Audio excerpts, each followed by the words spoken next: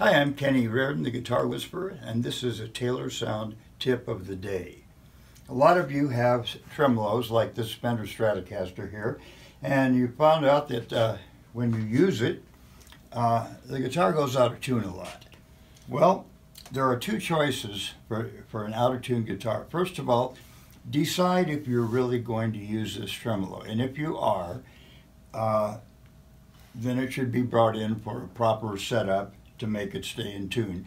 But if you're not going to use it, and a lot of them don't, people who buy, especially you beginners who've just bought guitars and have one on it, you might consider locking it down.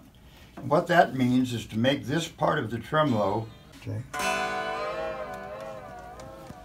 immovable, so it's right decked against the body.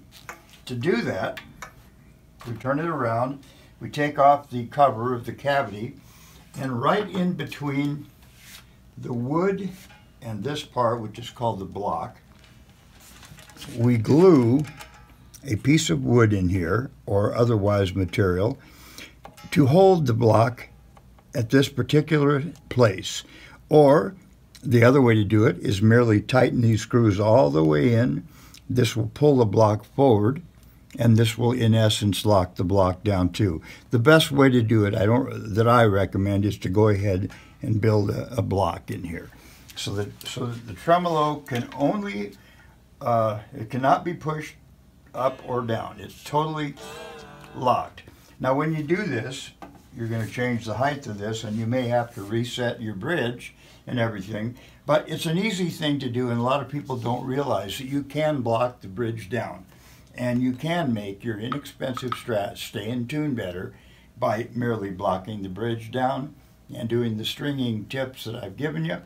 If you have any questions on this, just come and see us here at Taylor Sound and Video, the Guitar Whisperer. Blocking the tremolo solves one other problem that a lot of you have on a Stratocaster type guitar. If I play the big E string, but I bend the G string at the same time I play the big E, it goes down in pitch. Now the problem with that is when you do double stop licks, you've got to either bend to compensate, or what some of the pros do, slightly push down on the bridge. Locking the tremolo down, or decking it, as I mentioned, completely 100% solves that problem. There are other solutions if you need the tremolo to float like this and stay in tune with those, but that'll be for another video.